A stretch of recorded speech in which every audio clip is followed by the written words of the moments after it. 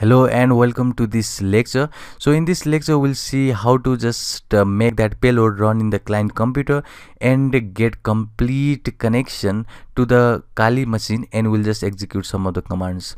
So before doing that, let me just open the Firefox and let's see how powerful our payload is to bypass all of that antiviruses. So let's open this. Let me just close this Veil framework over here. So the website that I'm going to use is VirusTotal. You can also use the next website, which is very popular website, NoDistribute, but I personally like this VirusTotal.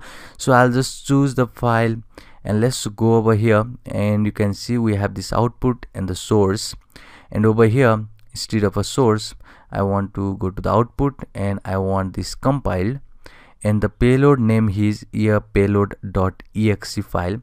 So let's open that and let's test this file. So first of all you have to upload that file and wait for some time because it is going to scan all of these antiviruses, and you can see clearly we're just getting some of these antiviruses tracking. Okay, so many of antiviruses are tracking us, so it is not good payload. That means you can see so many of antiviruses. So this is not effective now because 36 out of 70 antiviruses like this Avast, Evira, these are the common antiviruses and they are just tracking us. You can see the Bitdefender is tracking us, so many websites are tracking us. So that means this is not the effective file or the payload that we are doing. So let's make something that is more powerful than this, and let's try to bypass some of these antiviruses. So let's go over here. Our payload is listening obviously in this, or basically our handler is listening on this port, so we don't need to do anything over here. Instead we have to just use this Veil framework in order to make another payload. So let me use again, that is the 15, which is going to be, if you just list all of this payload, the 15 payload is your reverse shell or reverse HTTPS. So I'll just use 15, and you can see clearly now we have these already, the command that is right here. So what I'm gonna do here is let's make some changes. So first of all I'll just say this method, maybe I'll just go over here. You can just give this user prompt as true or something like that, you can see, and you can also change this sleep. So let's try for this sleep. If I say sleep, maybe 2 seconds or something like this. So I'll just say show options, say one more time. So it is only the options, and you can see now we have here 2. So let's generate and let's see if this can just bypass our payload. So now I'll just name this new payload and let's hit enter. This is going to encode everything and it will now create that payload, and you can see it is this new payload.exe. Let's open that Firefox again. Let me say I want to go to or navigate this VirusTotal. Let's choose the file over here. So it is new payload, and now let me just upload this first, and let's see if now this can just bypass or not. So we haven't changed anything, we have just made something like only change in here. So you can see this doesn't work again. So it is not working at all. So you can see clearly we didn't get anything better than before. So it was same as before. It is also tracking by Avast, and I think it is tracking more than before. It is now 40 out of 67. That must be better than before or more. And now let's do something else. Let's try to just make some changes now. Let's see, just make changes by let's set these processors. I'll just say let's set these processors B2 now, and let's set this sleep. Let's say set this sleep maybe 1. Let's generate now one more time. Let's hit enter, and now I'll just say this is extended payload, and again it will just do some of these tasks, the encoding tasks.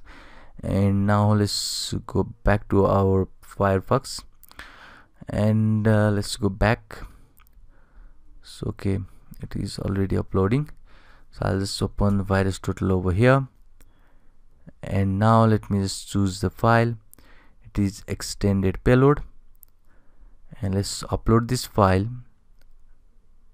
and let's see if this can bypass some of the antiviruses or not. Okay, it has been tracked one more time. Okay, it is the same as before. So many applications is tracking our payload. That means it is not better than before, it is same as before. So we just tried some of the ways to modify, but it hasn't worked yet. So let's see what the options we can just do over here. So there is not more option over here. You can see, we'll just say that minimum processes that they can run, or the RAM check, or the maybe we'll just set the username. That is completely optional, that doesn't do anything maybe. So same as before, you have to try everything over here in order to make that payload undetectable by any antiviruses. Use 15 same as before.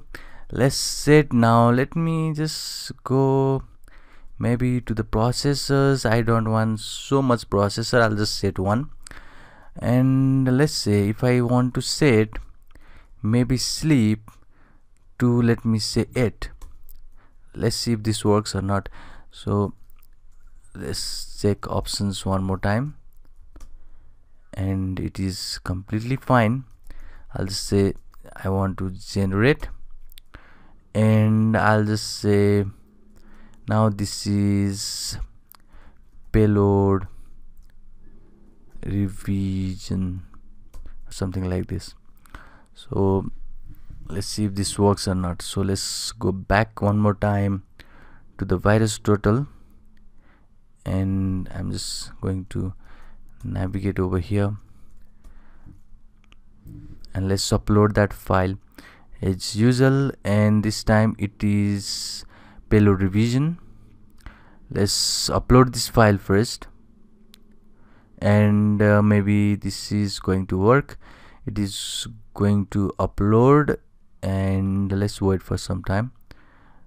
Maybe this file is bigger than before, or let's see if this works or not. So we are waiting.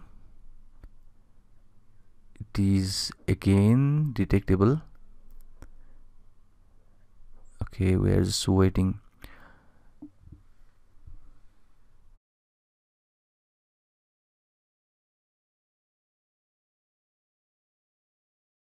Okay, clearly it is also quite failure, because out of 20 the 14 has detected, and again this McAfee and the Kaspersky and everything has detected.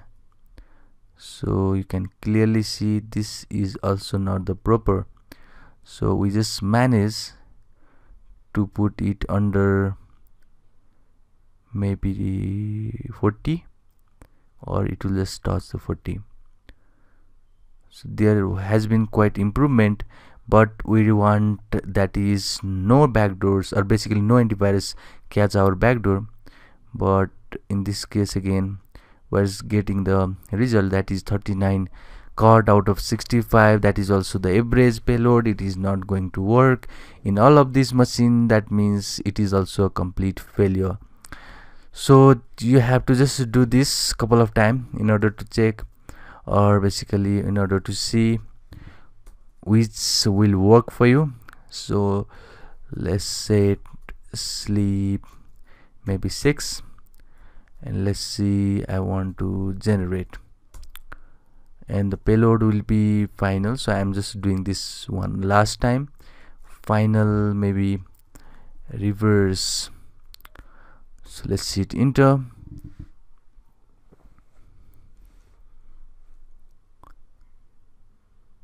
Now it is again, that is final reverse. Let's go back. Let's check one more time. Hope this will work, because it is just random. I am just assuming something that is completely out of logical. We are just trying random value over there. We don't have any patterns to just denote that this won't be tracked by antiviruses, because we don't have any access to the antiviruses database or the signatures. So we can just put random value and just try our luck. So it was reverse, so it was final reverse. So let's see if this works. So let's press OK.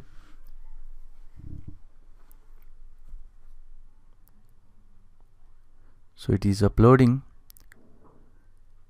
Let's see how this works. It is also maybe not a good way, because out of 6 or out of maybe 15, 16, 9 has been captured. So it was also a failure.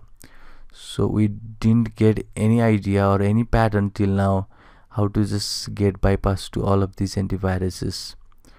So let's go back, and now instead of going for this here with this HTTPS, but I want to show you a way to create your payload from here. But you can see that we have this bunch of payload. You can now try for this Python meterpreter reverse HTTPS instead of Go. So you can just use this, and you can also try. So let's use that now. So I'll just say that first of all I want to list, and the Python reverse HTTPS is in 27. So I'll just use that 27, and you can see you have to set again the EL host, and in my case it is the IP address of Kali. Let me set EL port, which will be 8080. And now there is so much of advanced options over here, so I'll just use this set processes maybe, and I'll just say 1, and after that I'll just set sleep, a random value maybe 4. After that I'll just set options again, and it has said what we have just written over here. Let's generate this payload now, and let's say Python reverse. So let's hit enter, and now it is showing that what you want to use. So if you just hit enter, it is going to be PyInstaller, or if you just press 2, it is going to be py2exe. It doesn't really matter, because this both is going to convert your files, Python file, into the exe file. So I'll just stick with this PyInstaller, and it is going to do its work here. You can see the payload is building.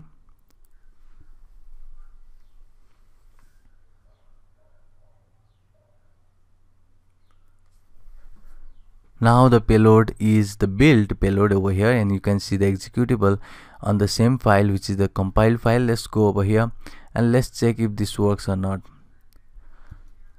Let's try this one more time.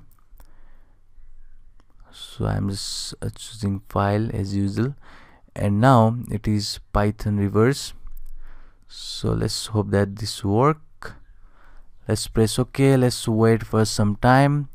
It will just do its tasks, and Python is basically what we just see. In the next upcoming lecture, we'll learn about the Python, how to make this complete reverse shell with the help of Python. So instead of making use of this Veil framework, we are going to use our backdoor from the Python that we learn in the next lecture.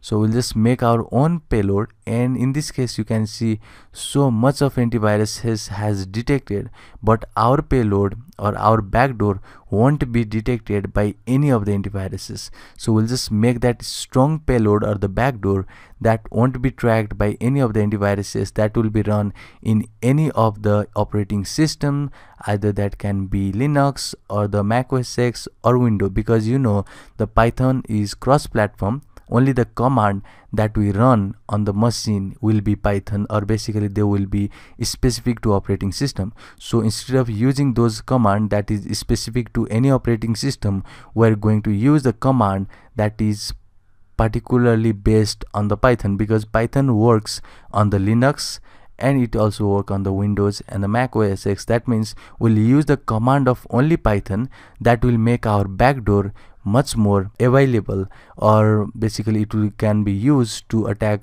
all of these operating system. Instead of making just based on the particular or specific operating system, we'll make a complete reverse shell that will be cross platform. That means it will be available, it will be just working on any of the operating system that is available. So this will be wrap for this lecture. So you can clearly see even making this payload with the Python did not work for us.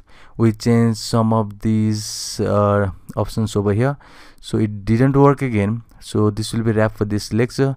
We'll just try something else in the next lecture and see you on the next one.